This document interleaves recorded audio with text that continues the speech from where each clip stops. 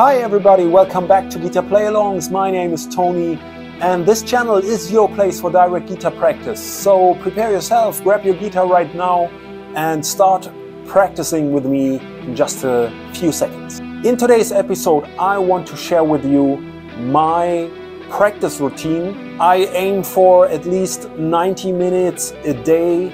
That doesn't sound too much, but as most of you might know, having the time to do 90 minutes straight guitar practice is sometimes challenging because we have day jobs, we have bands we play in, we have other stuff to do. So at the moment I try to do at least 90 minutes of technique practice. And when I say technique practice, I am really going for developing a clean, consistent and really fluid playing technique. I'm not aiming for speed primarily, but for control. Having said that, I will show you how I organized my plan and what we will cover in today's video. So as you can see, I divided my practice routine into 3 blocks. In block number 1, there will be single string exercises. I choose a key and I choose a scale and I play along one string, then the next string, then the third string and so on. I cover all 6 strings, but for this video I will only cover the first 3 strings because otherwise the video will be way too long. So the second part of block 1 is arpeggio playing, and I'm not going for sweep picking or economy picking, but I try to develop the alternate picking there as well. Here again I choose a key, I choose a sequence, and then I go through the major, minor and diminished chords of the scale. In block 2 I cover 2 notes per string scales, like for example the pentatonic scale, and 2 notes per string arpeggio shapes, like for example major 7, minor 7 and so on. Block 3 is all about 3 note per string shapes and scales. I first start with regular 3 note per string scales, and in the second part I combine them with string skipping. In this video we are going for block number 1 only. If you're interested in seeing the other blocks as well, let me know in the comments down below. If you prefer printable tabs, backing tracks, guitar profiles and even want to download this play along to your hard drive for your offline practice, you might check out my Patreon. The link is the first link in the description box down below. But now, get ready, let's start and enjoy the play along. Have fun, see ya!